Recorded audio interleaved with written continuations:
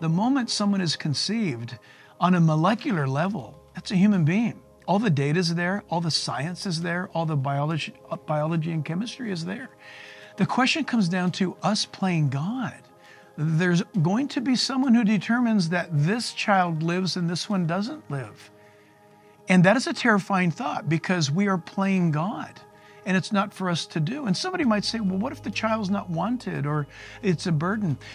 There is a world of adoption available for life, but we should never terminate life for convenience. We should never terminate life for policy. You and I appreciate puppies being born. Why? Because they're puppies and they're supposed to be puppies. We appreciate, at least we should appreciate, a child being born. Why? Because they're human.